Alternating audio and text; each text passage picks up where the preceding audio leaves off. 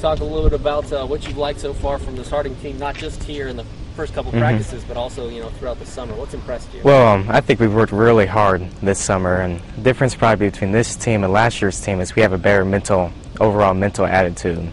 And we want to work hard instead of having to be pushed to work hard. We push ourselves to work hard. Obviously, when you take a look on paper, one of the biggest graduation moves in the area, or in the state really, even is Rod, now at Ohio State.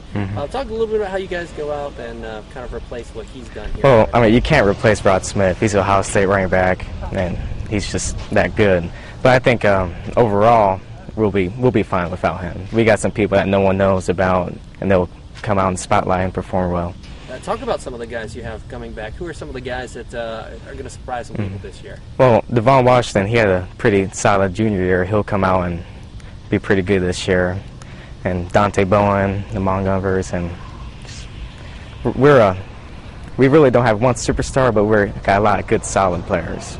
As far as this group goes, talk about the offensive line and the defensive line. The line seems like they're on paper, a real strength for this Yeah, team. our line's pretty big this year, and they're improving every day, which is good, and they're going to be critical to our success to winning or losing games. As far as you go, talk about the mentality of this team heading into 2010. Obviously, you always want to advance further in the playoffs, and I know that has to be a goal of this team here in 2010.